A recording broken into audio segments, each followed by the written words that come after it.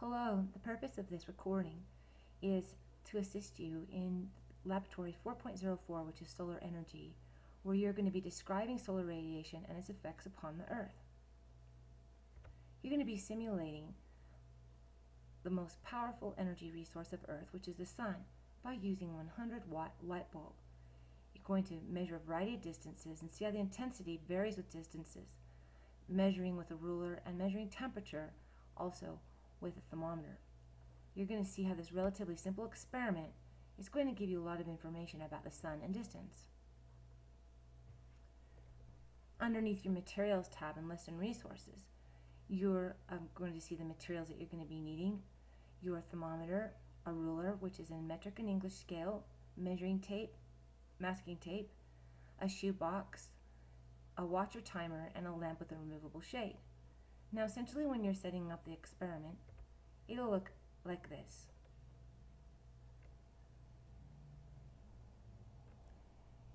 You're going to have a stack of books to help with distance, your ruler to measure the distance between the box and the light source. This is the shoebox. You're going to be taping your thermometer either into the lid or into the front of the box. And here's some masking tape.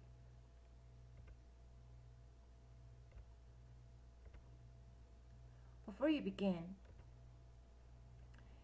you're going to want to be doing some advanced preparation, which is again reviewing the list of materials and opening up your LRD laboratory report sheet. Again, you're going to tape the thermometer to the lid of the shoebox, or if you happen to have a K-12 materials kit, tape it to that with masking tape. And then you're going to remove the lamp from the shade, or perhaps you have a lamp that was shown in the prior illustration where the light bulb is exposed.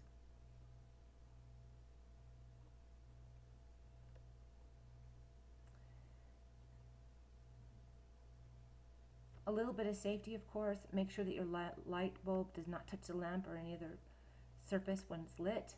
And once you've completed the lab, don't touch a light bulb until it's cooled down significantly. Wait at least 30 minutes. And don't touch the thermometer until it's cooled down as well. So phase one, you're going to lay the lamp on the floor on its side, and you're going to elevate the lamp slightly, as with a couple of books that was shown previously, so the bulb doesn't touch the floor or the books. You're going to turn the lamp on, but do not face the thermometer towards the light bulb yet. You're going to just allow the light bulb to warm up at this point for 2 minutes, and that's way its brightness will be stable before you begin your experiment. Then after 2 minutes, you're going to place a box on its side with a tape thermometer facing the light bulb. So after it's warmed up, you're going to have this facing the tape side of the thermometer. Here's an example of the thermometer taped to the box facing the light source.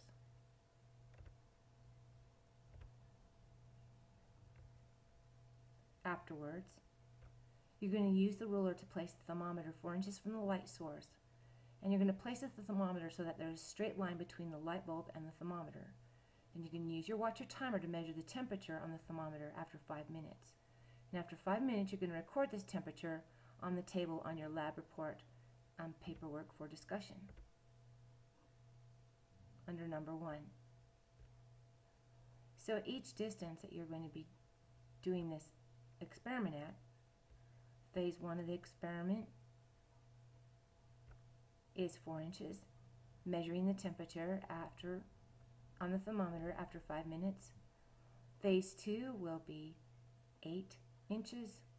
Phase 3, 16 inches.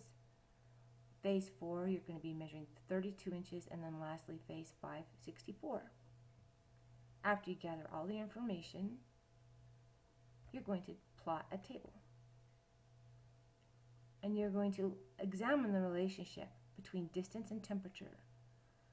So here, you're going to be plotting your distance that you did versus the temperature on this graph, and creating a line graph. Now the next portion that you're going to be answering is that you already know that energy increases with distance. The next step is you're going to be examining what does your particular experiment tell you about this relationship. Look at these two graphs, which are both different ways to measure something decreasing over distance or time. Now based on your experiment, what you're going to be interpreting is which graph resembles the way the sun's energy decreases over distance. You're going to look at the first graph, which is called an inverse square. This is showing distance from the sun increasing, and then this is showing low to high energy output. The next way, this is called an example of energy slowly decreasing, then begins to drop rapidly as the distance from the sun increases. The next is a linear relationship, whereas the distance from the sun is increasing and your temperature is decreasing. There's a linear relationship between temperature increasing and distance decreasing.